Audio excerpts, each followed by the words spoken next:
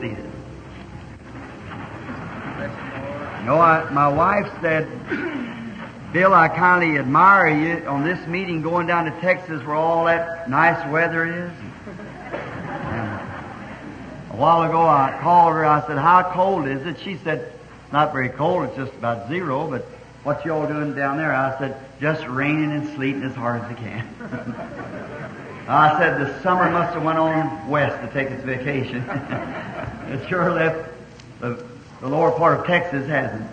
I see we've got a slick, rainy ride tomorrow, and so we solicit your prayers. And I didn't expect to be anybody out. I thought all Texans is afraid of bad weather, but I see some of them are not. So we're happy that you're here tonight, and happy that we had this. You showed us this great, fine meeting, one of the nicest meetings we've had in years. Your fine spirit and cooperation. I want to thank these pastors, each and every one of them, for your fine cooperation. I didn't get to eat dinner with you, just had a breakfast with you all, but I'd like to go over and see how your wife can cook grits and biscuits. And oh, I imagine it'd be fine. Be damned. I appreciate our little organist here. It's been so sweet helping us, all you people, and they tell me that they give a love offering in for me. All the expenses are made, brother? Yes, sir. If it isn't, turn it right in on that, see? And if everything's all right and there's no particular need of it, I'll put it in the work of the Lord as I travel on. May God ever bless you. And I believe it's said in the Scripture, insomuch as you have done it unto the least of my little ones, you have did it to me, so I am that least one, so you have did it unto him. See, you did. I know it's a portion of your living you're sharing with me for the gospel. I pray that God will so richly bless you, and when life is finished here at the other side, you'll be rewarded. If not, you're 100-fold here and eternal life on the other side. Your faith has been tremendous. How you have got together and pressed your faith on, landed in your faith. If it wasn't for that faith, the meeting would not have been what it is. But it's because that you have believed and believed with me. And I appreciate it. I've told my brethren and told the friends that's called me up from different parts of the country that it was tremendous how the people here in Beaumont had certainly put their faith and prayer behind the meeting and helped. There's no doubt but what everything, when it makes a little history or does something unusual, you have the pro and con of it. You have the good and the bad. You have to have the night to enjoy the day. You have to have bad weather to enjoy good weather. That's the way life is. You have to have bad people to make the good people show up. And so, have to have a false to make a real. I'm not saying this because I was asked to say it. I'm saying it because it's out of my heart. And I want to say to you, all you people, you churches, I wouldn't want you to think that I was a person that tried to disagree with all churches and they're all wrong and I'm the one's right. If I've left that impression, forgive me. I didn't mean it like that. But I meant to say that there's not an organization in the world, I don't believe, of Christian religion, but what's got good people in it. And they've got God's people in it. I do not agree with organization. Because if the organization, now listen close, if the organization say, we believe this, with a comma, all right. But if we believe this, period, that's all wrong. If you end your doctrine with a comma, we believe this plus as much as God wants to add to it. But when you say we believe this, period, and that's all, then you shut God right out of it. Right. And that's the way organizations do. They end it with a period. Now, such things taking place. One of our brethren, because that he had prayed for years, and he had prayed for me to come here. And I want to tell you how the Lord worked.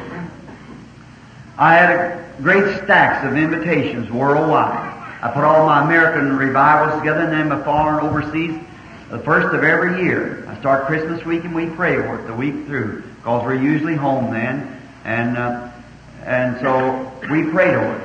And immediately my mind was attracted to Texas, Houston. Not Houston, but Beaumont. And then I said, you got anything from Beaumont? The secretary brought out invitations, several of them. And I said, let's see. And I just picked up one like that, picked out one, and I seen this little pastor's name. I said, contact him. See? Just contact brother. And then the brother with good intentions, with no ill feelings, and if some of the state men are here, presbyters or whatever it is, brethren, don't do something evil. You'll be sorry of later. Say, be a Christian, be a gentleman. The little brother meant no harm. He was only trying to follow out and was thankful for a prayer being answered. That's all, but just being thankful for God answering his prayer. He didn't mean to be evil, and I don't think he is. He's a good brother, fine, sweet brother. And then when his good brother, he belongs to UPC, which is called, among the people, oneness, and some of the Trinitarian believing brother come in. His heart's hungry for fellowship. And when his Trinitarian brother came, what was there nothing to do but put an arm around him? Now, brother, if you excommunicate a man from your assemblies for such as that, God have mercy on your sinful soul. When I get to a place or any organization that can't reach its arms out and get a brother from anywhere, God be merciful to you. Amen. Assembly brethren, and you, Church of God, Foursquare, and all of you, I'm sure you can appreciate a stand that a gallant brother would take like that. That's right. I'm sure that you, Assembly brethren, appreciate that. You Foursquare and Church of God and Trinitarian believing brother. This brother reached out his heart. He didn't have the heart to say stay away because he loves you. Now, while he's in his heart, when he's down, having to grind hard, he's relied upon that all the time. If anything should happen, and the brethren should put him out of the organization because he fellowship with you, remember that. Have fellowship one with another, and forget your little differences, and be brothers one with another, and strengthen him, lend him a hand, pat him on the back, and come on, brother, we're right together. That's the way to do it. That's the way to do it. You'll find out one thing, brother. Criticism will only get you in trouble. That's right. Don't never down anybody. Lift them up. I want to tell a little story about this. It just comes on my mind. There's not many here tonight, so we got a good time to speak. We'll pray for the sick. Give my little farewell message to you. And I would like to say that here some time ago I was in Ohio.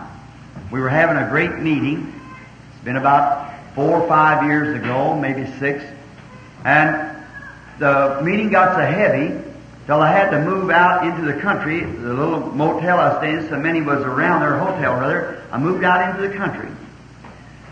I've been fasting for something special to happen, something that would win the hearts of the people. You know, sometimes when we are praying for others, we're the one who gets the help many times when you're praying for others. Like at night time when I say, put your hands on one another. Don't pray for yourself, but pray for the other fellow. He's praying for you. The Bible said, confess your faults one to another and pray one for the other. That's the way we want to do. Let the Baptists pray for the Methodists, and the Methodists pray for the Baptists, and the Oneness pray for the Two-ness, the Two-ness pray for the Two-ness and Three-ness and Four-ness and whatever more comes along. Everybody pray one for another. Amen. That our faith won't fail. And that's one glorious one that we all love, Jesus Christ.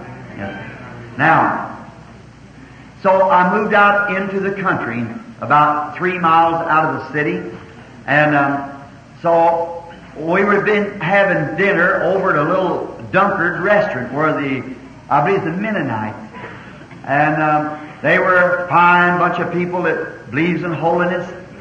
And them little ladies dressed just as nicely and godly with their clothes hanging nice on them and long hair and clean as a pin. I just loved to eat there. And they were attending my meeting, and we just had a wonderful time. So on Sunday, they closed the little place up. It was at the meeting, and especially on Sunday, they didn't run it. So I've been fasting for about 2 or 3 days, and I was just going to preach that afternoon, and I thought, well, seems like you never want to fast until you're led to fast. Then if you get hungry, it's time to eat. Afterwards, Jesus was afterwards in hunger. Some of this thing is people fasting and say, I'm going to fast 40 days and the false teeth falling out and losing weight and my, you better stop that. That's right. You wait till God leads you to do that on those things. Be led of the Spirit.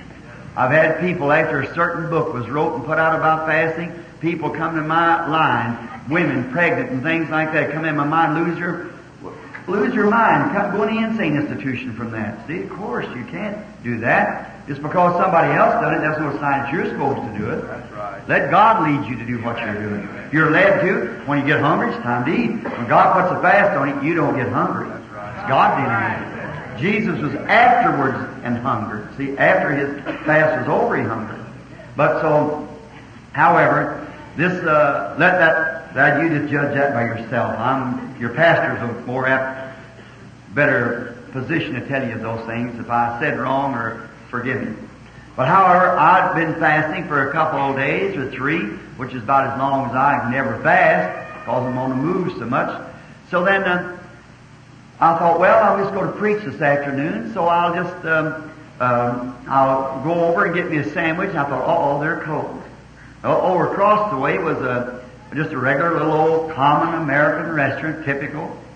Well, I just slipped over there while they were down making the preliminaries. I thought I'll just get me a hamburger, and that'll kind of press out the wrinkles till I can, tonight I'll eat after service. So then I went over to get a hamburger, and I walked in the place. And when I walked in the place, the very atmosphere, you could tell you wasn't amongst them believers. Over to the left was some slot machines, and a policeman standing there with about my age, with his arm around a woman playing a slot machine. Now, gambling's illegal in Ohio.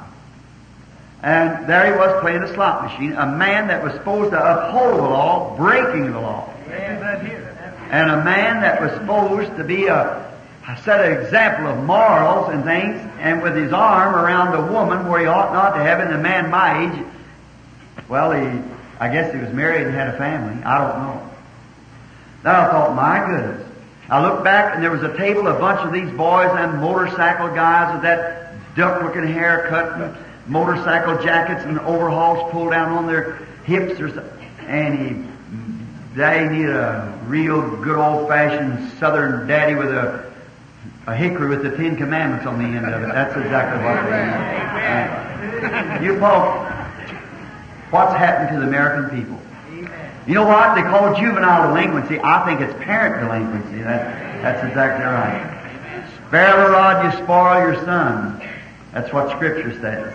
And there they was sitting back there, and a young lady, pretty young girl, and one boy standing there, kind of a leader of the pack, with his boots set up on the table, and his arm around that young lady, where it was very ungodly around her hips like that, and hugging this waitress up to his arm. Well, I stood there, I thought, my goodness. I looked over on this side, and there sat an old grandma, about as old as my grandmother, and she, poor old thing, had on these tights or shorts there, what you call it, and her poor old arms, flabby flesh, and she had her toenails painted the same color of her lips, and a great big black spots under her eyes here where she had painted some kind of stuff, and her hair was colored blue. Now, you know human beings don't hardly have that greenish looking blue, so I thought, well, poor old thing, maybe that's all right. So maybe she likes that. But I looked, and she was with 2 old guys, and they were drunk. And one of them, right there in the summertime, had a big old army overcoat on with a big scarf wrapped around his neck. And they had beer sitting on the table. I thought, oh, I wouldn't eat in here for nothing. So I thought, God, how can you, being holy, look at such a thing? I thought, is my little Sarah and Rebecca going to have to come up under such stuff as that as Americans? My 2 little girls that I'm trying to raise for God, to be missionaries or pianists or something, maybe marry a little preacher that'll help him in the work of the Lord. Try to raise them clean and righteous girls, make real women. And they have to come up under such atmospheres as that. I said, Father, with the spirit that I got, that you give me, my spirit, being sanctified by your blood of your Son, and that looks evil to me, How can you stand to look at it? Why don't you just smite the thing and swipe it off the earth? My righteous indignation might arose, see. We don't want to say it was temper, but it was just something. It was the same kind of indignation Jesus had when He looked upon him with anger and beat him out of the temple, you see. And so I looked around and I seen all that, and I thought, and my little Sarah Rebecca's going to have to come up under and say, God, looks like if you're holy and how great you are, look like you just blow the thing off the map like that. How could you stand it? I thought, oh my, and I felt something, what, like a whipping. That's the way that light, when it comes up, it's whipping like a fire. And I noticed it was standing close to me. I stepped back behind the door. I put my head against the wall and I said, Heavenly Father, what? I thought, now here's what I was thinking. Do you want me to call down judgment? That just shows how a human being can get so far away. I stepped back. I thought He was going to ask me to just go out there and say, all you, I rebuke you, every one, you sinners. Repent or die. See? And I thought that's what He'd tell me to do. I wouldn't do it unless He told me. So I went back there and I thought He was going to show me. And when I did, I seen, looked like, when I opened my eyes after I knowed He was behind the door there with me, and it looked like something turning. I began to look at it. It was a world, this earth. And all around it was a mist, like a red mist blowing all around it. I looked far up above there and I seen Him. Then I looked down and I saw myself. Looked like I come right onto the earth. And everything that I would do was mean. My sin would start up to meet God, and before it could get to Him, Jesus act like a bumper on a car between me and God. See? It hit him and he'd hold his side. The tears would run out of his eyes, and I hear him say, Father, forgive him. He doesn't know what he's doing. I watched myself as a little boy, the things that I'd done. And I'd see every time I do something evil, why, it looked like it would start up and God would have killed me for it. And because He's holy, sin cannot stand in His presence. But I seen that mist blowing around, and that blood of Jesus act like a bumper between me and being slain by God. Well, I got up close to where He was at, and I looked, and there lay my book laying out before Him. And on there was my name, and every bad thing that I'd ever done was wrote right on it. And I noticed every time that I'd do something wrong, I'd done it, it'd catch it, and it'd hurt him. It'd catch his breath like, and tears would run down his cheeks, and he'd say, forgive him. He doesn't know what he's doing. I thought, Lord, did I make you suffer like that? I thought, I love you. Would I make you suffer like that?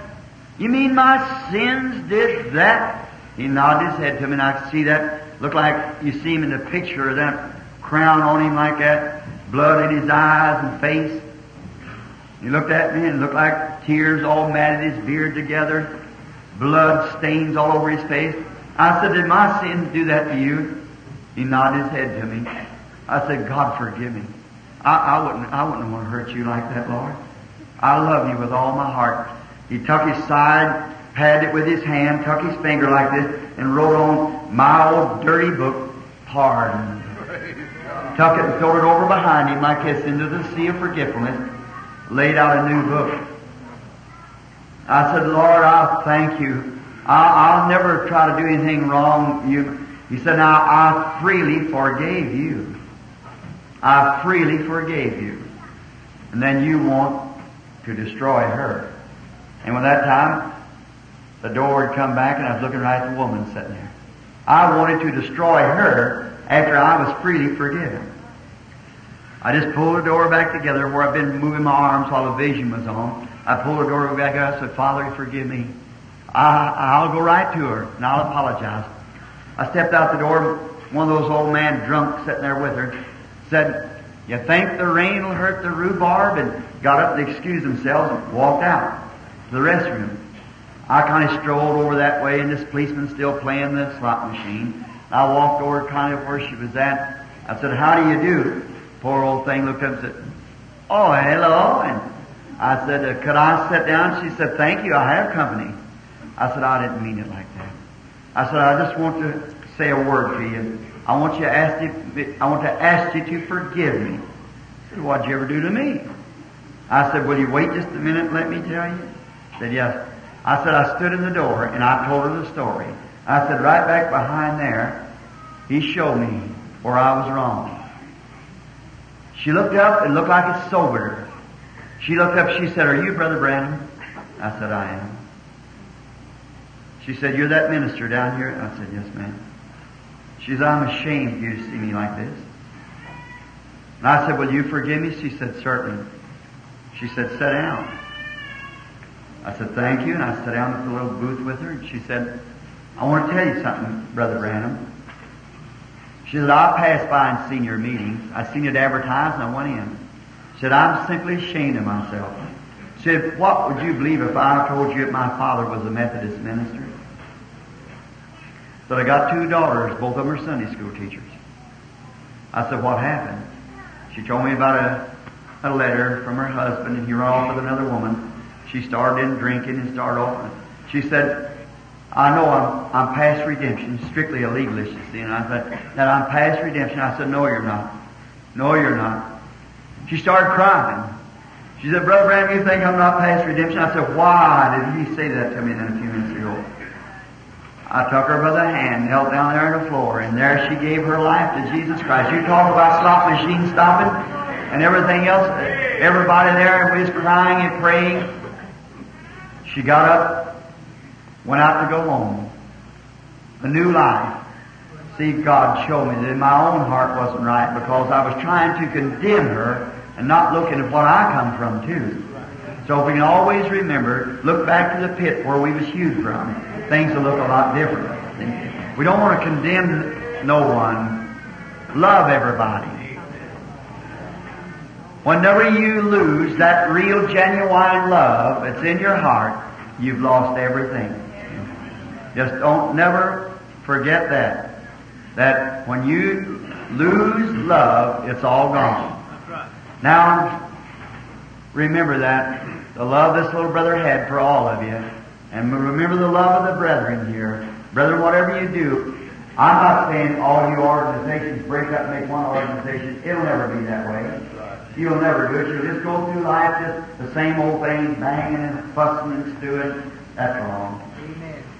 So keep your organization. Stay in it if you can. That's all right. But reach out an arm and love everybody else and have respect. Give him a little blanket too because he wants to get covered all over.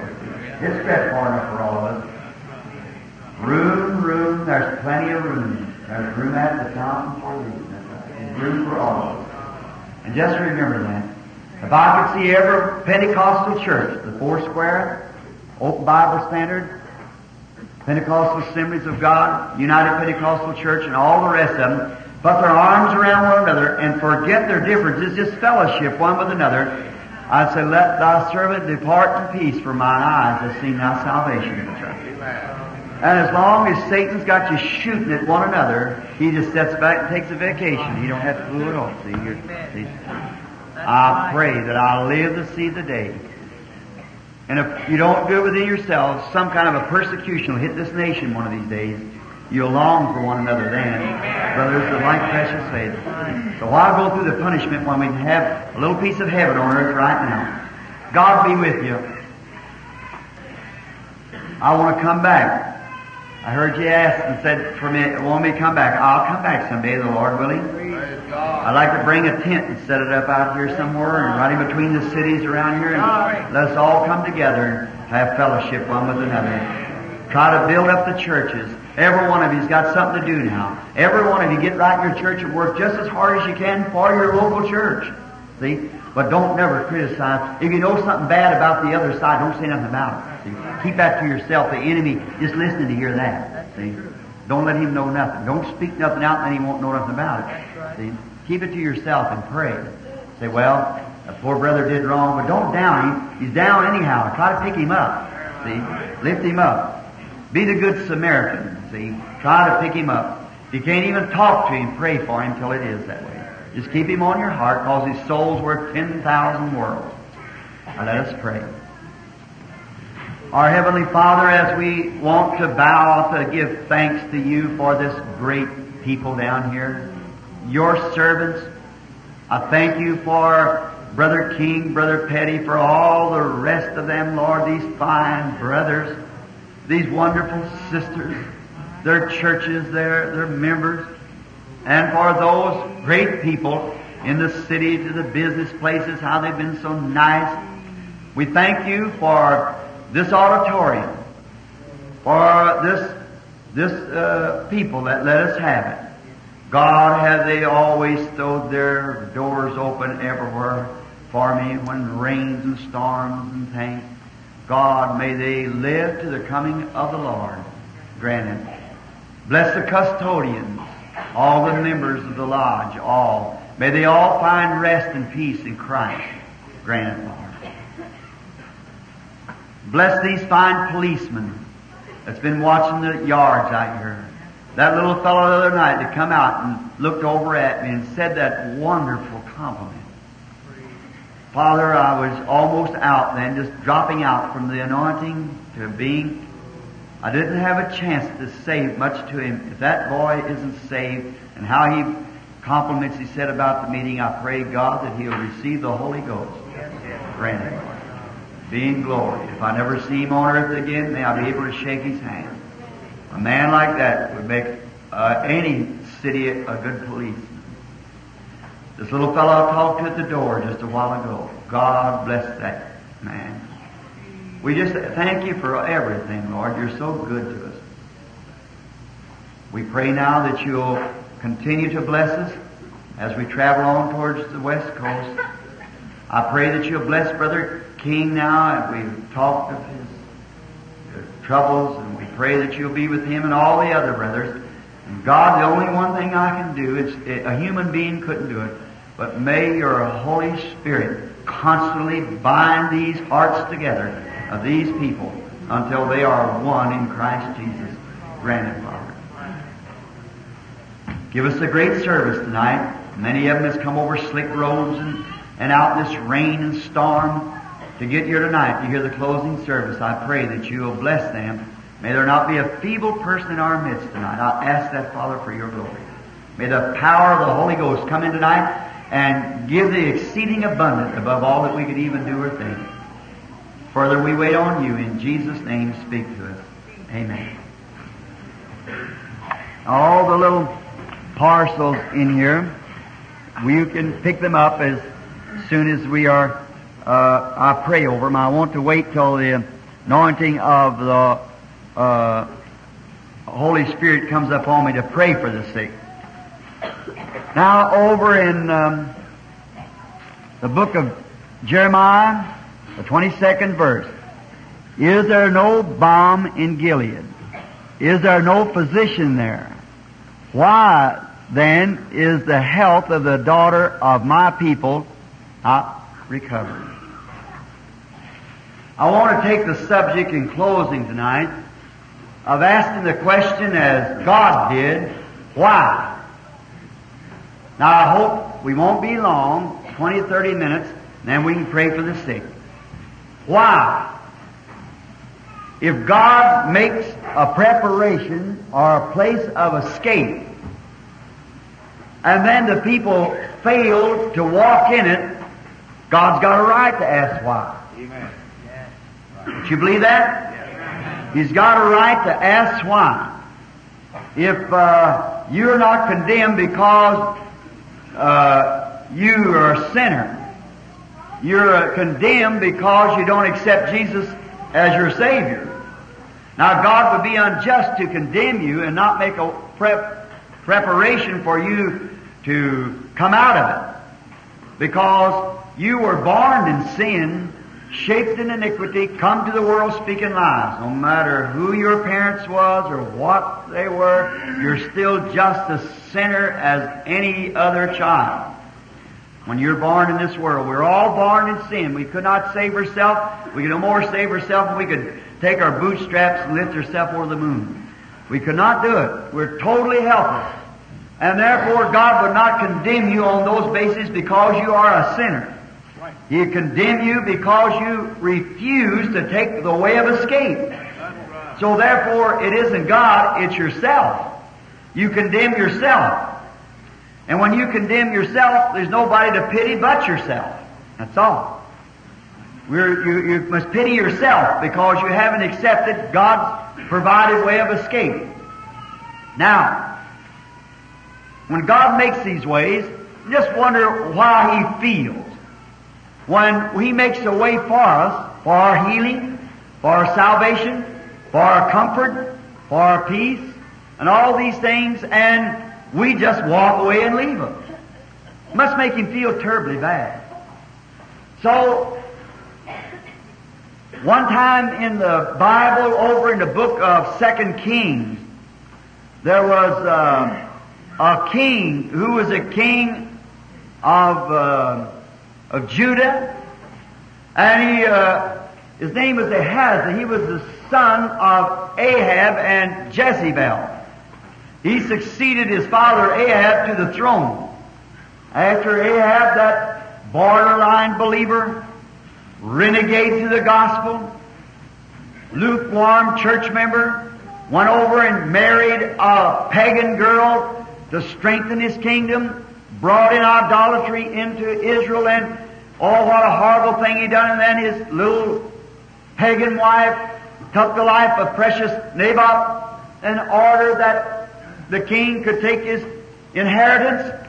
And that prophet prophesied what would happen to him and what would happen to her. The dogs would eat her in the street and would lick the blood of Ahab off of his chairs, and that's just exactly what happened. Amen. I can think of the time when Jehoshaphat, a man of God, when he really should have not associated in the wrong company. A believer hasn't got any fellowship with unbeliever. Amen. A crow and a dove cannot talk together. A crow eat on an old dead carcass. A dove is one bird without a gall. If it eat that dead carcass, it'd kill it. It's a special built bird, a dove is. A dove only eats grain. He has no gall. He could not digest it. So is the Christian. Has no gall of bitterness in him. They cannot eat the things of the world. Amen. A crow can eat the things wheat, and he can also eat carcass. He's a hypocrite. Yes. And a dove, I want to tell you something. A dove does not have to find water for a bath. Did you ever pick up a little dove? Rub your hand over him. He's oily. There's something from the inside comes out and keeps him clean. Oh. His body's oil from the inside coming out. Amen. I don't want to get started on that to get off my subject. That's good. But he keeps his body, his feathers, his garments clean by an inside oil. Every time he works his body, that works up and down his feathers and keeps him perpetually all the time clean. Oh, the blood of Jesus Christ sanctifies the believer day and night. And Ahab went out and had some fellowship with Jehoshaphat, or Jehoshaphat with Ahab, and whenever you see some of the unbelieving world, would you come out to our little card party, dear? Be careful. Well, you know, you work here and your boss wants you, we're just going to have a few little social things tonight. Stay away from it. Amen. Get away from it. That's right. Well, it's Christmas. You got a right to have a little clean fun. Don't you believe that? That's right. Stay away from it. Shun the very appearance of evil. Amen. Stay out of it. But Jehoshaphat weakened and went out to see Ahab, and Ahab had a purpose. He said, well, we got some land up here. It belongs to us. They showed him all the great things, and that's the way the devil does, show you all the great things that he's got. See? All what he's got. Well, the glitter of the gold kind of brightened his eyes up, you know, and he thought, my, it didn't brighten him up, it dulled him up. And so, finally they set out there, and he said, well, we go up to Ramoth Gilead, or shall I draw? He said, we ought to consult the Lord about this. So Ahab said, oh, of course so. We should do it. I've got the best ecclesiastical system there is in the country. He goes down to his seminary and draws out 400 prophets. That's right. Fine dressed and collars turned around, and oh, they were wonderful, man. Every one of them ecclesiastical, theologians, right to the dot. Said, all right, gentlemen, You're well fed and taken care of this great thing. Now I tell you what I want you to do. Prophesy unto me and tell me whether we should go to Ramoth Gilead. See how great my robes are, what a great bishop I am, and here's also Bishop so-and-so from up here at the other kingdom. We're going to join forces together. You know, we'll be united then. So we'll do great things, you know. So one of them even built himself a pair of horns and began to run through the audience, and he's pushing all the Syrians back. All the country belongs to us. And so you're going to win by this. You know, there's something about a believer, if he ever was in contact with Christ, he just can't go for that kind of stuff. Amen. Yet old Jehoshaphat sitting up there, he said, isn't there just one more? One more? Why, here's 400 of the highest educated, best man there is in the country, and they're prophets. Why would we ask for one more? Each one of them's got a DLD, PhD, double LQST. Why, they're mine. You couldn't ask for more degrees. Wow, they know the Scripture inside out, backwards and forwards. Jehoshaphat said, but, you know, I got a little funny feeling. I wish we had just one more. Oh, he said yes, but he's a holy roller. And his name's Micah, the son of Imlan, but said, I hate him. Oh. So Jehoshaphat thought, that sounds like a meal ticket. So, don't let the king say so, but I'd like to hear what he says. So a runner went up there to the little shack where he's at, the little assembly, somewhere up on the corner, you know, and he said, oh, Micah, you know what? I got to put a bug in your ear now, see. You say the same thing that they say. You say just like they say, because I tell you that all 400 of them ecclesiastics is saying we should do it this way, so you must say the same thing. Micah said, as the Lord God lives, I'll just say what he puts in my mouth. Amen. I like that. I like that. Mm-hmm. So they brought him out. Ahab is having a raging spell. Get that holy roller among us down here to ruin our congregation as sure as the world. So then, first thing you know, when he come up, he said, I'm warning you, he isn't going to say nothing but evil about me. Because I know he's always digging me about my women bobbing their hair and all these things. Oh, he's a holy roller right. He said, I'm going to stay right with the Word. Oh. So, he said, Micah, shall I go up to Ramoth Gilead and take the thing that belongs to me? Or shall I forbear? He said, give me tonight, let me see what the Lord will say. So after night passed, he come back and said, what do you say? He said, go on up. You want to? He said, how long will I adjure you? He knows there's something wrong with that. That you only tell me the truth. He said, go on up. He said, but I saw Israel like sheep scattered with no shepherd. And he said, why? He was staying with the Word of God. He is saying the same thing the Word said. Because the Word of God was with the prophet. And the prophet Elijah said he couldn't prophesy good against a man that was evil as Ahab. So the prophet, the Word had done said that Ahab was going to be killed, Jezebel was going to be fed to the dogs, and so what could Micah say any different than what the Word said? Right, he had to stay with the Word. No matter how great it sounds and how big it sounds, what's the Word? That's always truth. And so there this great state presbyter or bishop or what it was smacked him in the mouth and said, which way went the Word of God out of me if it went to you? He said, you'll see someday. He said, I saw God sitting on the throne. All the host of heaven was around him. And he said, who can we get to go down and deceive Ahab to get him out there and make Elijah's prophecy come true? God watches over that, you know. He said, who can I get to go out there? And a lying spirit come up and down, probably hell, come up and stood before him and said, I'll go down and get them preachers and make them everyone prophesy a lie. God's Word's going to be fulfilled, brother. I don't care what takes place. John said God's able these stones to rise children to Abraham.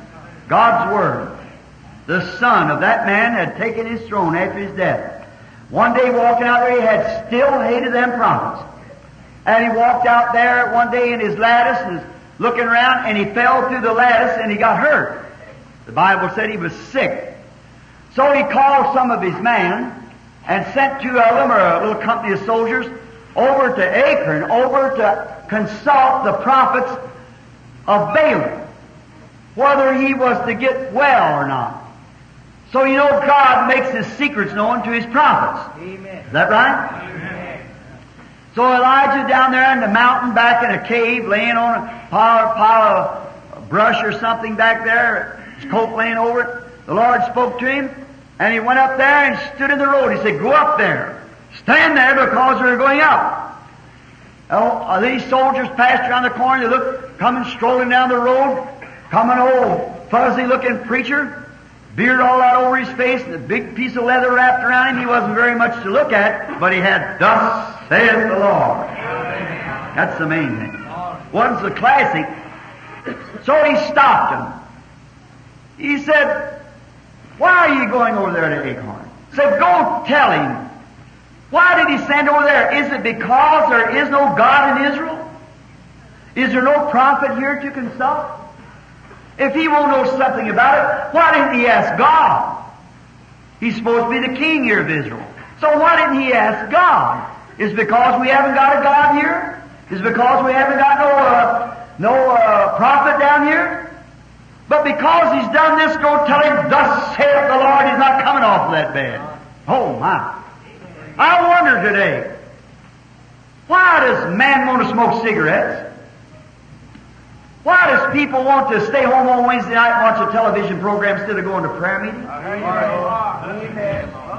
Why is it we want to do that? Because there's no joy in the house of the Lord.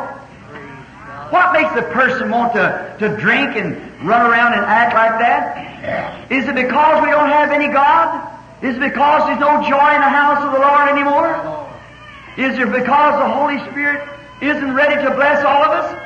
Is there anything wrong with it? But because that we do it, that's the reason we're cursed. That's the reason God's put this thing upon the church, this cold and dampness. We're going to other places for pleasure instead of coming to the house of the Lord for pleasure. The house of the Lord is the joy of the Lord. The joy of the Lord is the joy of His people. He wants you to come to church and worship Him and be happy and satisfied, giving praise and honor and glory and wisdom and might and power to God. He wants you to do that. And now, you know when these messengers got back and so they went into this king and they said, a man sent us back and told us such and such a thing. He said, who was he? How was he dressed? Said he was hairy all over and had a piece of leather around his loins. And he said that was the Elijah, the prophet of God, the Tishbite. Oh my! He knew what was coming. It wasn't because they didn't have a God. It wasn't because they didn't have a prophet. But it was the king's own stupid ways. It was his own selfish and ungodly acts like his mom and papa. He hated that prophet. That's the reason today that judgment rests upon the world. It's not because we haven't got a God, not because we haven't got prophets, but it's because that the people hate the ways of the Lord and love the ways of the world. Exactly right. It's just like a man, a patient, dying on a doctor's doorstep because he refuses to take his medicine. It's the same thing. He dies on the doctor's doorstep with enough medicine inside for his case, but he refuses to take it. That's not the doctor's fault. It's not the serum's fault. It's the man's fault because he won't take the serum. That's all. And that's a dangerous thing. It certainly is. You can't say the doctor was the cause of it, and you're right on his doorstep, won't take his medicine, and yet he's got something. Now you say you believe in taking medicine? I believe in anything that helps the human race is godly. Certainly it is. Exactly it is. Tell me what would we do today without these clinics and hospitals and so forth? Certainly, I know there's some shut behind the door when I first started off, but where did it all go to? See? You got to look at anything sensible. Anything, if medicine and hospitals are not of God, they're Antichrist, burn them down and get them out of the country. That's right. Sure. Amen. But it's something to help you. Certainly. But they ain't a one of them can heal you. There ain't a medicine in the world, no doctor. If he is, he's a quack, he ain't a real doctor. If a doctor tells you they got a medicine that'll heal you, he don't know what he's talking about. Amen. Mayo brother says there's not a medicine in the world to heal you. Said there's only one healer, that's God. We only claim to assist nature. As I've told you, if I cut my hand, fell dead right here, all the medicine in the country couldn't heal that knife cut. You say, no, you're dead. Well, let them just embalm my body and look natural for 50 years again. And put a shot of penicillin in me every day and everything else, and it'd never get any better. Put salve on it, sew it up, and give me all. It wouldn't do it. If it's made to heal the body, why don't it heal it? There it lays. You say the life has gone out. That's right. Now what's life? I'll tell you who God is. It's exactly right. God is the healer. A doctor can set a bone, but he can't heal it. What if I was cranking my car or broke my arm and run and said, hey doctor, heal my arm right quick so I can go out and finish cranking my car. Can't get things started. He'd say, you need mental healing. That's right. He might set it, but he can't heal it. That's right. He can take a tooth out, but he can't heal the socket that come out of it. He can cut a appendix out of your side, but he can't heal the place he cut. Amen. Because there's no medicines that'll build cells, multiply cells. And before you can heal anything, it has to be a multiplication of cells. So God's the only healer. You can't make God's word wrong. Psalms 103:3 said, I'm the Lord, He heals all thy diseases. Amen. I've been interviewed at Mayo Brothers in many places, and they say that. We're not healers. We don't claim to be healers. We only assist nature. There's one healer, that's God. So, God is the healer. Someone said to me not long ago, said, all right, Brother Branham, I'm going to ask you a question then. So what about penicillin for flu? I said, well, my, I hope you ain't that weak. I said, look, what if you got a house full of rats eating holes all through the roof and everything and down everywhere there's a lot, you put out a lot of rat poison and poison the rats. It kills all the rats, that don't patch the holes.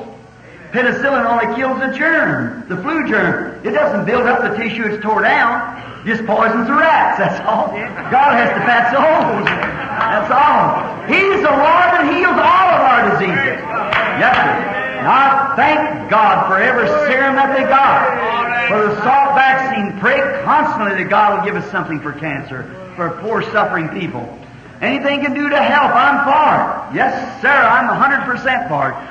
And if we Christian people pray more for such things as that, we'd be better off. The whole country would. Yes, great men to give their lives just trying to fight back at those things that cripple children and everything. Certainly, I certainly thank God for everything He's done for us. I thank God for an automobile. I thank God for soap to wash my hands with, and all the mechanics, all those things. I thank God for them. Yes. Certainly. There's one time we didn't have soap, you know. There's one time we didn't have an automobile. If I want to walk over to Phoenix, I can take off, but I thank God for an automobile. I get in and trust Him right down the road as hard as I can go. See? So we thank the Lord for those things. All things that's good to help us comes from God. Certainly. But now, what if the patient's sitting out on the doctor's steps and just refuses to take his medicine, and if the patient dies, it ain't the medicine's fault? Is there no balm in Gilead? Is there no physician there? Then why is the health of my daughter, my people, not recovered? Is there something wrong? It's the same thing in the church. Men and women sit in the church and die in their sins because they refuse God's balm. That's right. That's not because there's no balm here. The Holy Spirit's here. We got plenty of doctors, physicians. So the people die in their sins, don't lay it on to God. There's balm in Gilead, and there's physicians there. But it's the people's attitude towards it. Now, if you take like medicine, it's a horrible thing if you would refuse medicine. How much more horrible is it if you refuse God's balm for your soul? Refuse that toxin, then what's going to take place? You're lost forever if you refuse that. Oh, your body might patch around, and then another thing, you can take medicine. What's good for one will help one, will kill another. Penicillin almost kills a third of what it helps. It'll kill some and help the others. It's a very dangerous thing. And what will help one will help them, but don't have to worry about God's toxin. It helps whosoever will let Him come. Yes, sir. It's for all. You don't have to worry about it. No danger of fooling with it.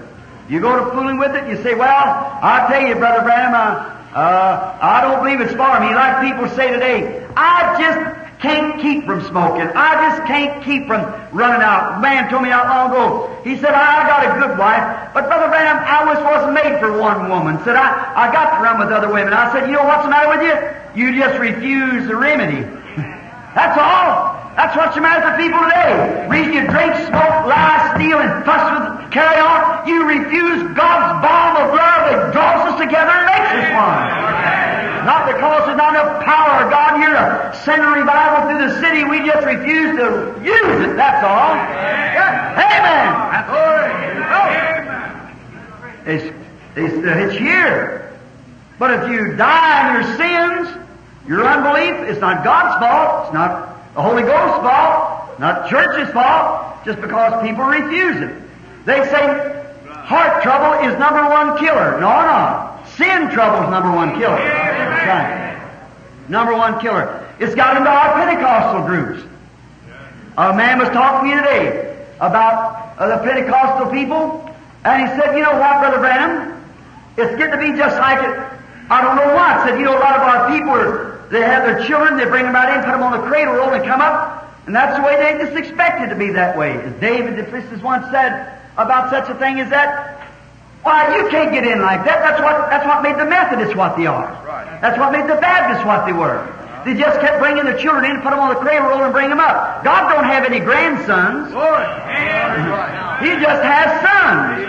Sons and daughters, not grandsons and granddaughters. God don't have grandchildren. God ain't grandpa, He's father. Amen. I hope I don't hurt your feelings, but I hope I scare you a little bit anyhow. Get something started. God don't have grandchildren. Amen. And when just cause you were Pentecostal, your papa and mama paid the price, that don't make you Pentecostal, because you paid the same price to get the same thing they had. There's plenty of it left. There's plenty of balm in Gilead yet. Plenty of toxin there for sin, unbelief.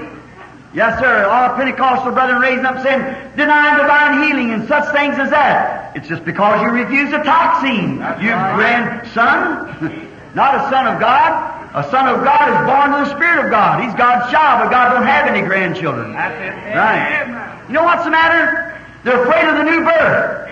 That's always the matter. Yeah. Let me tell you something, brother. I don't care what kind of birth it is. Any birth is a mess.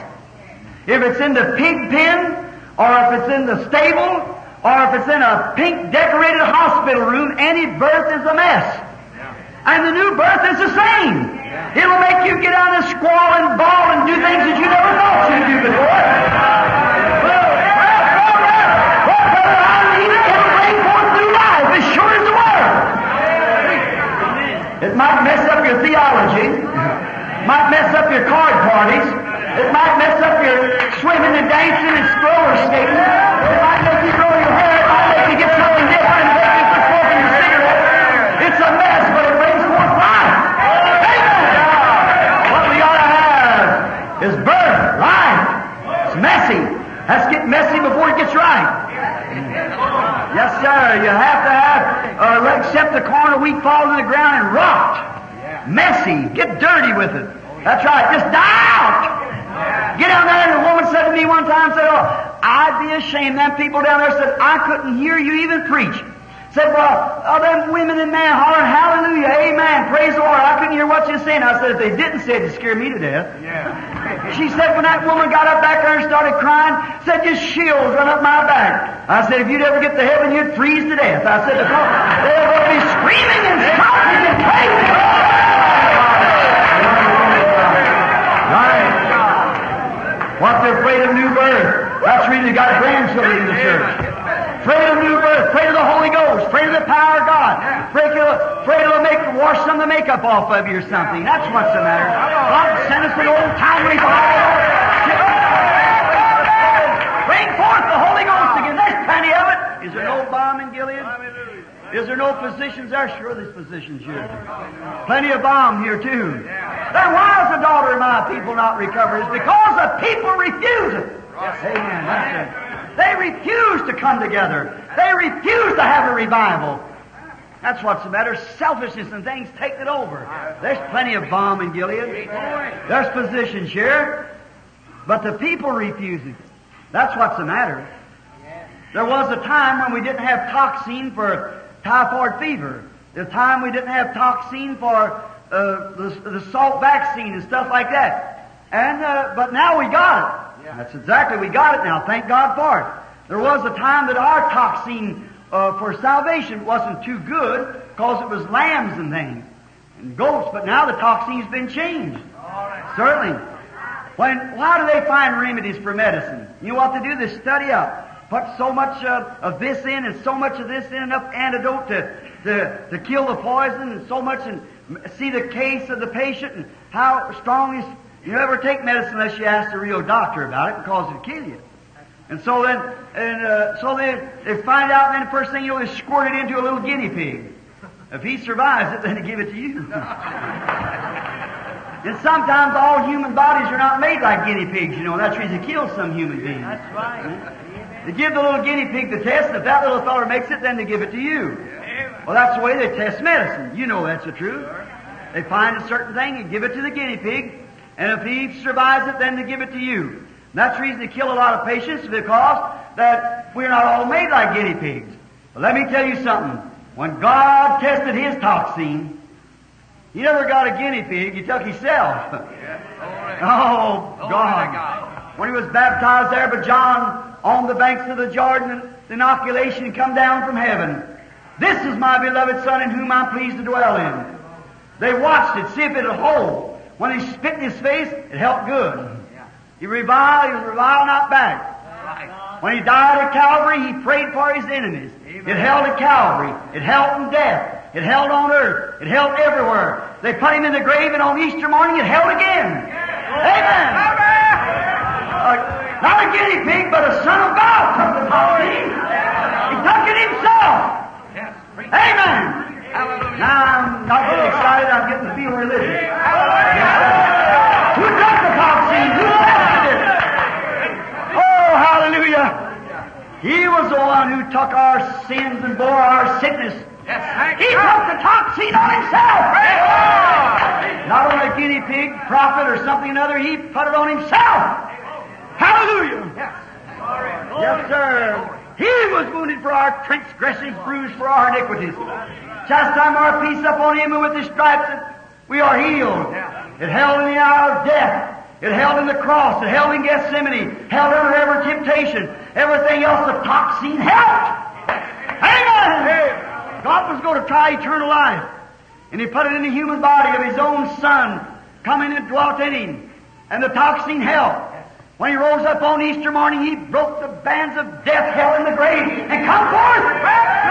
He appeared to the 11 and said, "Indeed, and upbraided them because of the hardness of their heart and their unbelief, because they believed not them had seen Him after He had risen from the dead." Amen. Say, go into all the world and preach the gospel to every creature. He that believeth and is baptized shall be saved. He that believeth not shall be damned. For I'm going to give him some toxin. If I give them this toxin, the things that I do, they'll do also. I'm going to inoculate the whole church with it, He said. All the world, these signs shall follow them that believe. Hallelujah.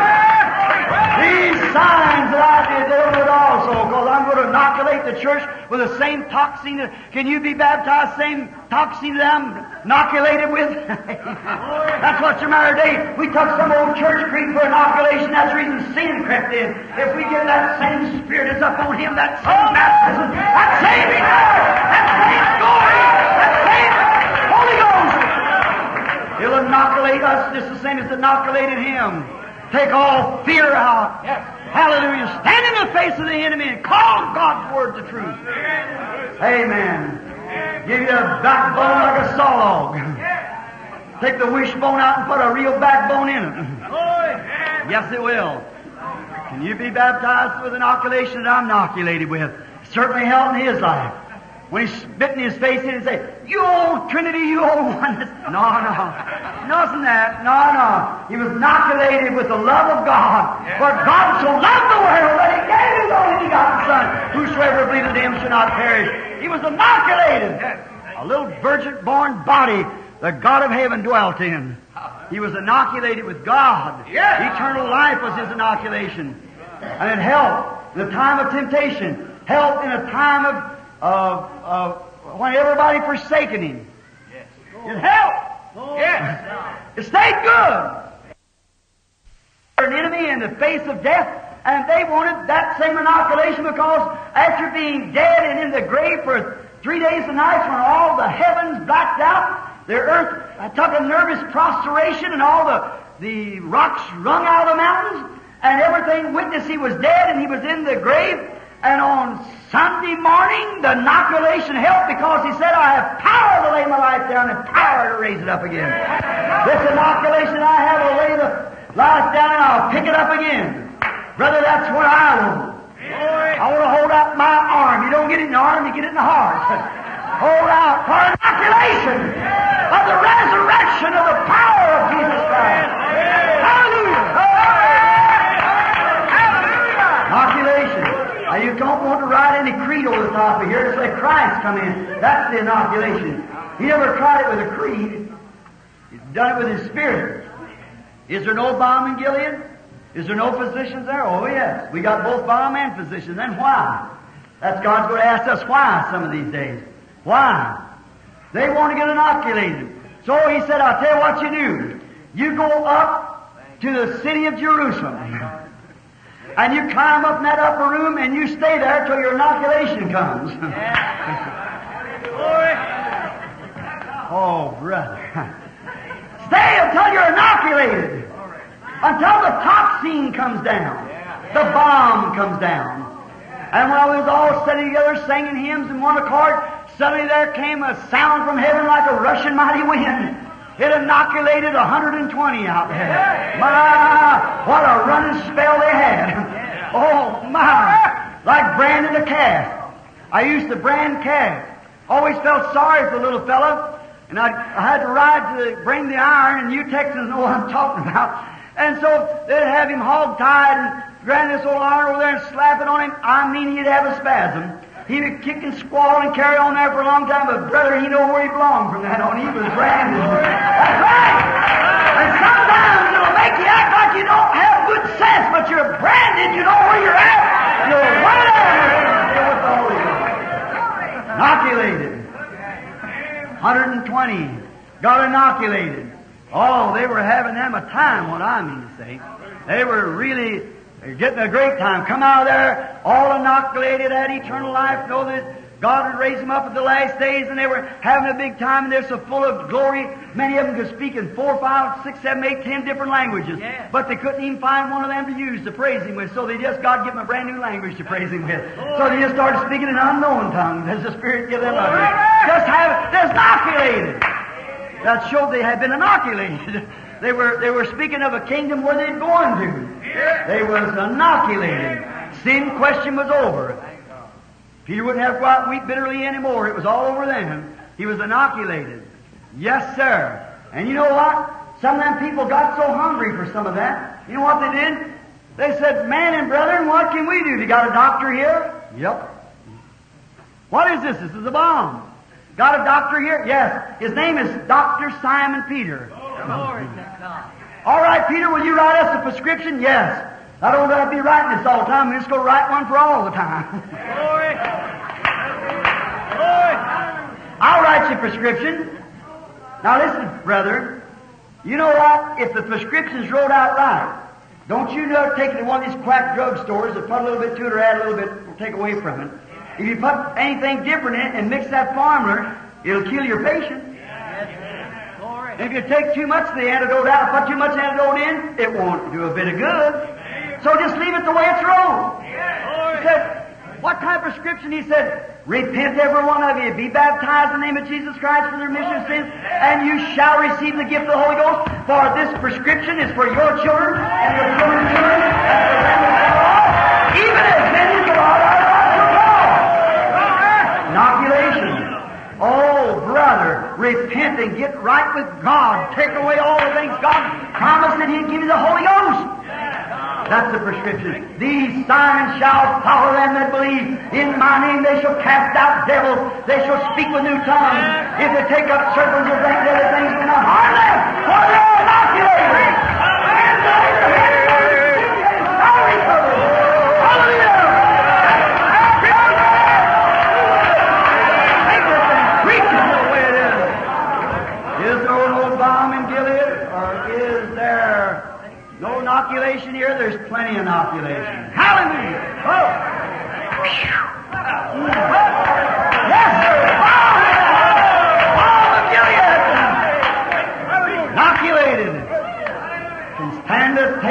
death. Come right in the face of St. Paul one time, building a scaffold, cut his neck off there at Rome. I stood at the same place. Paul said, "Oh, death, where is your sting? Grave, where is your victory? I've been inoculated. How you going to hold me? How you going to speak back to me?" But thanks be to God who sent the bombs of Gilead and inoculated my heart with the baptism of the Holy Ghost. Yeah, there's nothing future. Yeah, there's no organization, nothing can ever separate us. God is in Christ Jesus.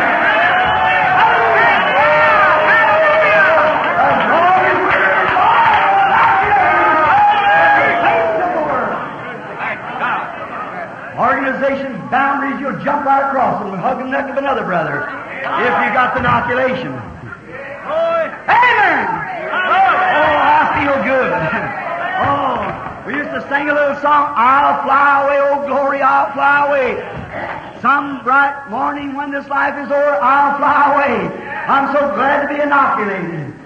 Oh, how the Son of God took His own life and injected it into my life, injected it into your life, and then comes down and energizes it with His presence.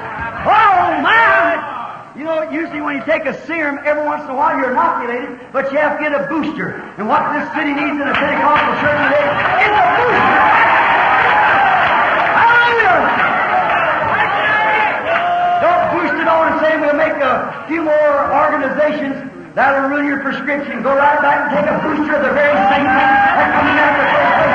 The same baptism of the prescription and the same Holy Ghost. Amen. Amen.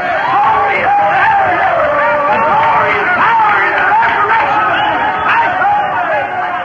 Then He said, "The things that I do shall you do also, because you've been inoculated." Amen. Inoculated with resurrection power. Foretaste of glory divine. Amen. I know you think I'm noisy, but you felt the way I did. You get noisy too. Inoculated. Branded. So glad I know where I belong. In the house of God. Aren't you glad, Christians? Oh, He's here. Oh, beyond a shadow of doubt. Let's bow our heads and worship Him. Lord Jesus. Oh, God, your Spirit is so rich and how rich and pure. It shall forevermore endure. Saints and angels song. The love of God that reaches across the face, that goes to the depths, that reaches out for the fallen. The love of God is shed abroad in our heart by the Holy Ghost. Lord, we've got balm, we've got inoculations, we've got physicians here that can read the prescription.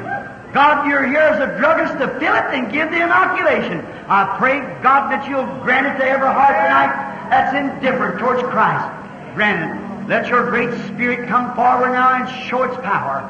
Grant it. As I lay myself across these handkerchiefs, aprons, little cloths, may the Holy Ghost is bringing this joy of the springs of life into this church. Oh, God, may it sweep through every one of these little cloths. In the name of Jesus Christ, may they each be blessed and the people be healed. I commit them to you, Lord, with the audience, in the name of Jesus Christ, the Son of God. Amen and amen. Oh, my. How glad I am. Oh, I'm so glad, I'm so glad. When I was a game board and I passed through, there used to be a little old spring. It was the happiest spring I ever seen. It just bubble, bubble, bubble all the time. Summertime, wintertime. One day I sat down beside the little old spring and I said, what you so happy about? Of course, he couldn't answer me. And I thought, now if he could answer me, what would he say? I said, you're happy because deers drink from you? Nope. I said, what are you bubbling about? Because bears drink from you? Nope. Do you bubble because I drink from you? Nope. I said, what makes you bubbling all the time? If he could talk, he'd say, Brother Branham, it ain't me bubbling, it's something behind me bubbling me, pushing me. And that's the way it is with a born-again Son of God. It's been inoculated by the power of the resurrection of Jesus Christ. It's not me that doeth the works, said Jesus. It's the Father that dwelleth in me. He's the one who does the works. It's not this, somebody here that don't understand it. It's not these people bubbling, it's something down there bubbling them up. That's right. Gushers, geysers, spraying it up. He told the woman at the well, waters to be fountains of water bursting up into everlasting life. Oh, no wonder the poet said it's joy unspeakable and full of glory. Oh, I feel twice my size. Yes, sir. I'm home now. I'm glad. I'm glad that we have come out. Aren't you happy? Oh, my, what God could do with this little group right now. What He can do if He can ever get one person in His grip, just so He can hold that one person. He can put 10,000 to flight with that one person. Well, one person of genuine faith, He can put 10,000 devils running as hard as they can go. Amen. I am so glad, aren't you? We used to sing a little song when I first come into Pentecostal people and say, I'm so glad that Jesus set me free. Certainly, He was all bound down to give you inoculation. That did it. That's all it took. Amen. I love Him. I love Him because He first loved me and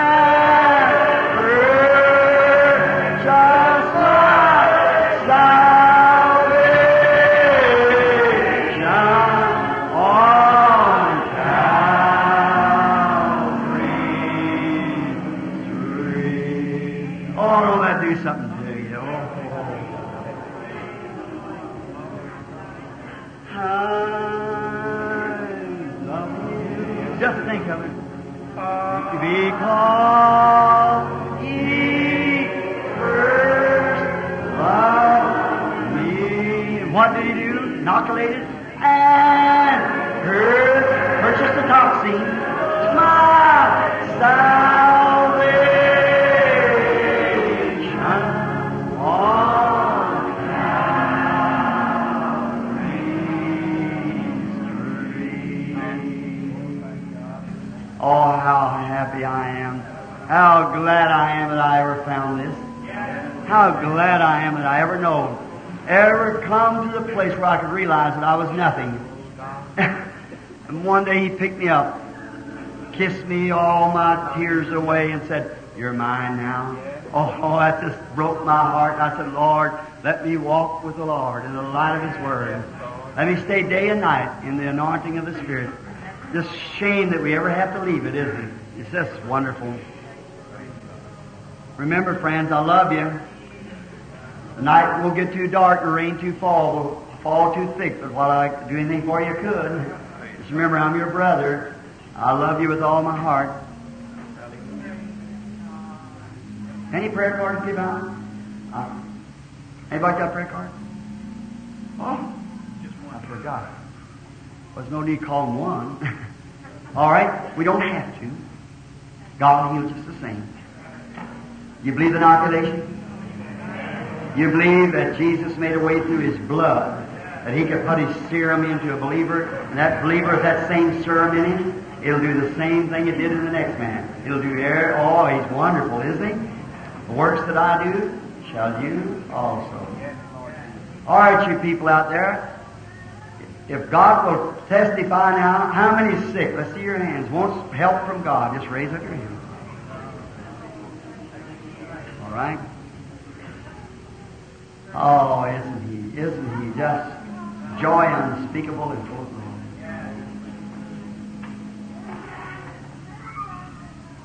Now, let's just be as reverent as we can for a few minutes and just look to Him now.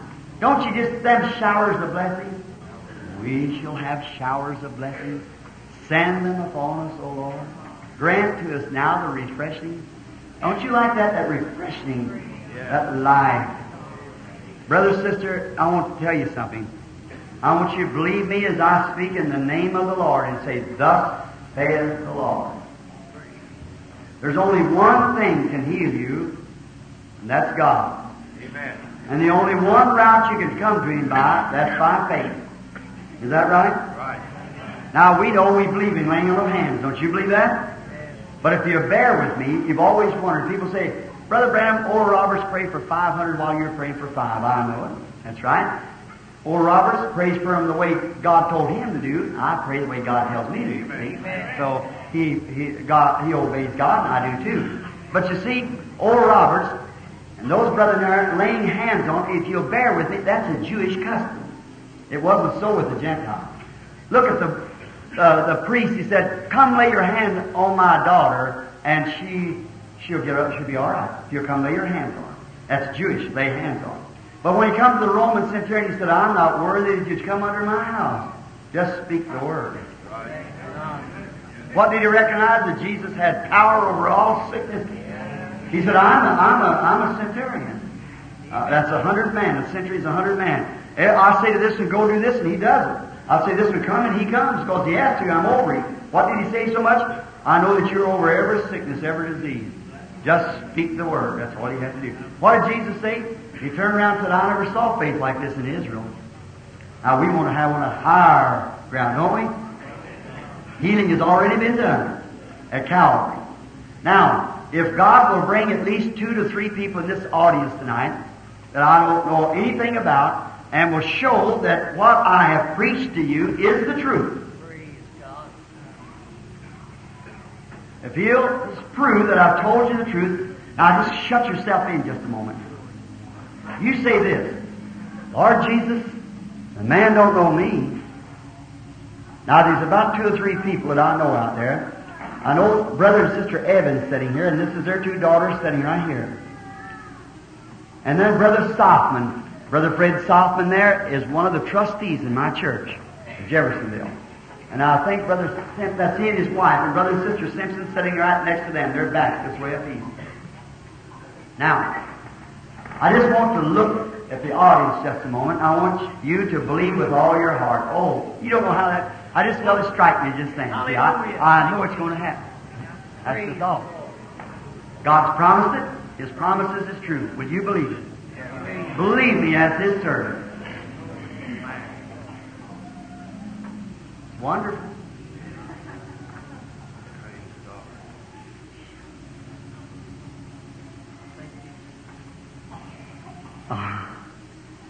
I was telling you the other day about standing in India, you know, where them thousands was. That's just the way it was.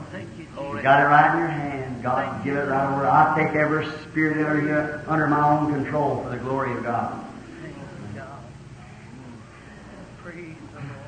Oh, what could just happen now? See, we rejoice. That's the joy of God. That's the joy of our salvation. Is that right? You see, David never lost his salvation. He said, restore to me the joy of my salvation. He had his salvation, but he lost his joy. Well, we got plenty of joy. We know that. We have joy. Joy unspeakable and full of glory. God. But now, the power of God is something greater than joy. Power comes by settled faith. We can have a lot of joy, but maybe we wouldn't have no power in there to heal at all. But when we have the power of God, then we got the faith of God that moves up. Takes hold of God, knows how to touch Him. Hallelujah. I just be praying. I'm watching for you. If He should touch me, then I know. Anybody here that never was in one of the meetings? I see your hands. Never was in one of the meetings before. 1 man, 2 men, 3 men, 4, 5. That's good. 6 people. Never was in it before. Now I want to tell you something, brother. How did the world recognize Jesus as Messiah? Because that He could tell them who they were or what they were. When Simon Peter came up, just an old fisherman, he said, "Thou art Simon, you're the son of Jonas." Peter believed him.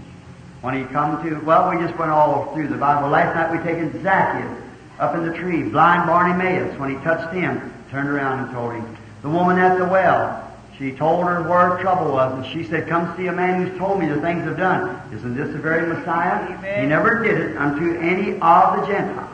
It only went to the Jews and the Samaritans because they're looking for a Messiah. Now, they're long 2,000 years have wandered in darkness. But now the Gentiles have had their days of training, and now they're sifting the church now. It's come down to the end, just as it was their end, 4,000 years. And then they're in. Now it's 2,000 years because He's just taken a people, not a nation, just a people out of the Gentiles for His name's sake. They'll have His name, see. namesake. He takes the people from the Gentiles. But they've taken Israel by a nation. But He's the same Christ. And He promised, as it was in the days of Lot, the thing He did, He'd do it again. How many would like to believe that that angel of God, that one that met Abraham, he never went down to Lot. He stayed with Abraham. Have you read the story now many times? Now two of them went down to Lot. And one of them, they got them out. But this one never went out, and that was the one that was the Lord God, Elohim.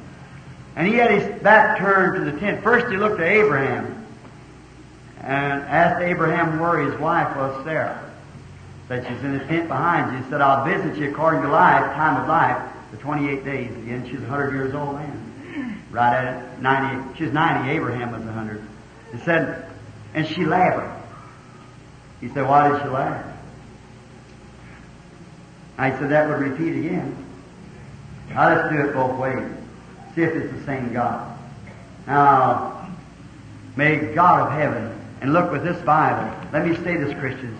This Bible over my heart. Got a little unbelief slipping around. One come in last night, set up on the edge of the platform, heard the meeting. God will take care of that. Thought I didn't know it. But you never think that, brother. Let me say this with the Bible over my heart. I do this not for a show. I do this because it's to fulfill what Jesus said would take place.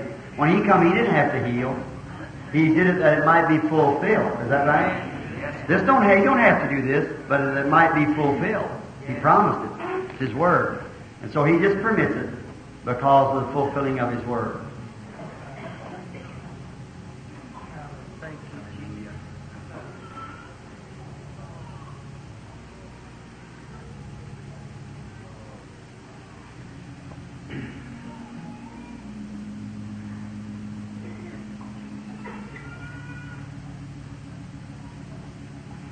Can God heal heart trouble? He did then, didn't He? It's all over now. Thank you, Jesus. Glory to God. Thank you, Jesus. I never seen a woman in my life. But she's healed now. Has that fulfilled His Word? Well, you say, Brother Branham, what does that fulfill? He's the high priest that can be touched for the feeling of our infirmities. Is that right? Well, I thought you said He was Elohim. That's right. Well, you said He had His back turned and He's found out what Sarah was doing correctly. Now you say, are you Him? No, sir. That's Him all over this building. See? That's Him and you. It's Him and me, but He has to work through somebody. Is none of us worthy? We couldn't be worthy. We're sinners, but He just chose us. I believe we were at gifts and callings or without repentance. I believe that God chose us before the foundation of the world. His church. Do you believe that? Yes. The Bible says so. Right? Antichrist would deceive all upon the earth whose names were not written in the Lamb's Book of Life from the foundation of the world. Pray out in here somewhere. Pray, see. Oh, brother, it's coming from you too.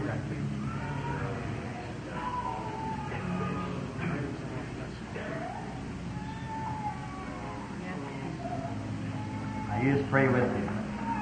We'll see where that same angel is.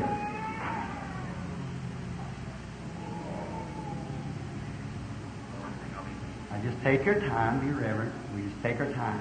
Got plenty of time. Just don't be in no hurry. Don't be pressing. Just sit still. Say, Lord God, that man's got his back turned to me, and I know he's just a man. So if he didn't know me, he'd have to be you tell him. That's all there is to it, because I'm just a stranger sitting in this meeting here. Yes, there's a woman appears to me right here now. I'm looking right at her. I want you, brother, look here. Can't you see it? Look here, right at the edge of this cloth here. See this red? Here. Look here, that light. There's a woman sitting right in behind me. She's very upset. She has arthritis.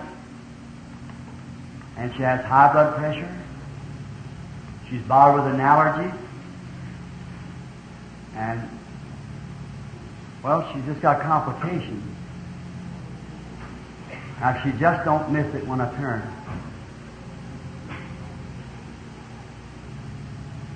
Her name is Miss Kahn. Stand up, Miss Kahn, receive your healing.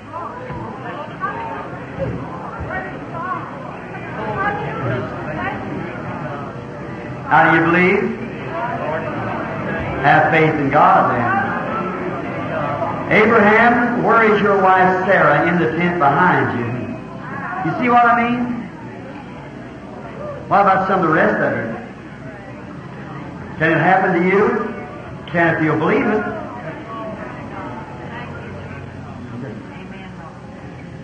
This little woman sitting right here. See that light just above there? Look here. She looked up at me and she's praying.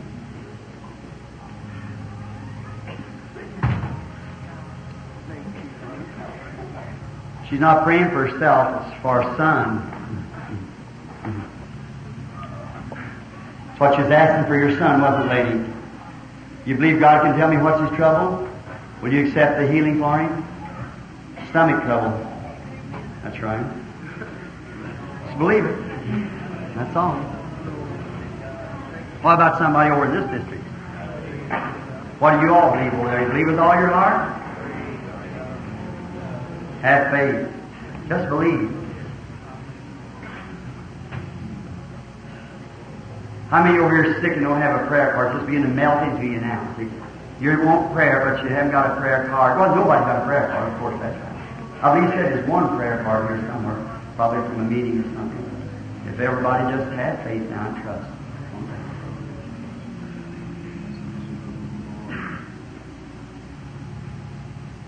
If thou canst believe.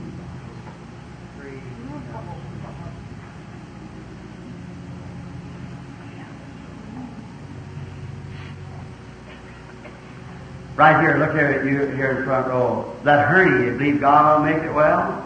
Believe it with all your heart? You can have what you've asked for. What about you, mister, with your head down here?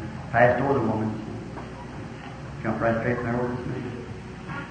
You're needy too, aren't you? You believe that Christ can make you well? Got trouble with your eyes, with your ears. You're from Houston, Texas. Mr. West, go back and tell them at Houston, Christ heals the sick. You believe with all your heart now?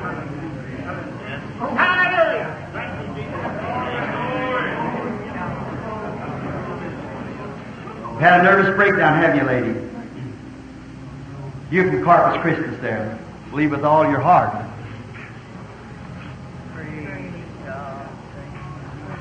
God's the healer of all affliction.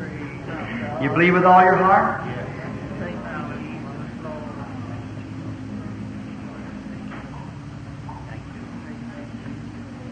Put your hand up over there a while ago, mister, with that liver trouble and stomach trouble. Mr. Rainwater from over in Louisiana. First time he's ever in a meeting, I think you put your hand up. What do you think about him? Isn't he a wonderful healer? Go back and tell him over there what he can do for you. All over now. Thank you, Jesus. Praise the Lord. Praise the Lord. Sitting back there in the back. That little boy got a mental block, hasn't he? It was caused from a doctor done something to him. Too much anesthetic. Give him a mental block. If I'll tell you who you are, will you put your hand on that boy for me? Miss Howe? That's right. Put your hand on the boy. I'll condemn that devil. Satan, come out of him in the name of Jesus Christ. I ask for his healing. Do you believe? Does everybody believe? Is God here? Is this the inoculation? Is this the same Holy Spirit? The same Lord Jesus? The one that was promised? How many of you believers raise your hand? Hallelujah. Let's put your hands on one another and do just as I tell you now. I'll be real quiet. Put your hands on one another. I got something now. If you just mind this just a minute. All right. Now I'm going to say the prayer. Surely I know what it'll take to defeat your enemy now. I'm going to put words in your mouth and you repeat them back from your heart. You pray them. I'm going to sing them. Lord God, Creator of heaven and earth, Author of everlasting life, Giver of every good gift, forgive my sins of unbelief. and give to me of thy mercy. I believe in thee. I accept thee as my Savior, my only salvation. I need your strength for my help. I cannot go farther without you. I now accept you as my healer. I renounce the devil and all of his works. From this time henceforth, I will think positive. I will believe every promise. The scripture that says, by his stripes I was healed. I now accept it. I believe it. It is mine. I thank you, Lord. I will continue testifying of my healing until I'm perfectly well. Now hold still. Keep your hands on one another now. Now you pray. Now shut yourself in with God. Go see something happen now. All right, brethren, ministers, everybody, are you ready? Now, if God will hear my prayer here, He hears it anywhere. Now, you've prayed. You've made your confession, just like you would come in as a Christian. You're ready now. If you was a sinner, you're ready for baptism. Now, being that you are a Christian, you've made your confession, and now you're ready for healing. Now, what does it take? Now, God's ready to give it to you. There's just one thing above you. That's a little thin shadow of doubt. Now, if we can break through that, just like a great airplane, they tell me these jet planes, if they just struggle and wiggle and struggle and wiggle till they get through that sound barrier. But after they run through the sound barrier, then they're free. Now, if you can just rise yourself above that little doubt barrier there, oh, brother, what will take place? You'll run free. You'll be healed. Now, I want you to be real reverent, hold your hands on one another, and keep shut in with Christ now, like nobody's around you but Him. And just imagine in your heart now you see Him come walking right down to you, standing right in front of you. Now open your heart and let Him in while I pray and cast away this little shadow of darkness over you. And when it breaks, you're out of sound barrier then. Just rise and give Him praise. Every time when you feel your soul pass through that unbelief, then you're free in Christ. Heavenly Father, thanking you for all that you have done, for the many healings, for the great power of God, for the many who's been saved, for the fellowship of the ministers, and above all things, the fellowship of the Holy Ghost. You have not failed us one time, but have told us the truth every time. Confirmed your word with signs and wonders following. And now, Father, this little group has staggered out through this slick roads and rains tonight to come here to see Jesus. We've seen you. We've felt you. We know you're here. We've got your word in our hearts. They've confessed. They've openly, publicly confessed that they believe and had accepted you as their healer. Now their souls are struggling, Lord, to get through that little barrier there. That little thing that is shaking them. Wonder if it could be me. Wonder if it'll be lost. No, Lord. May the power of Jesus Christ raise them up right now. Break away that barrier. Satan,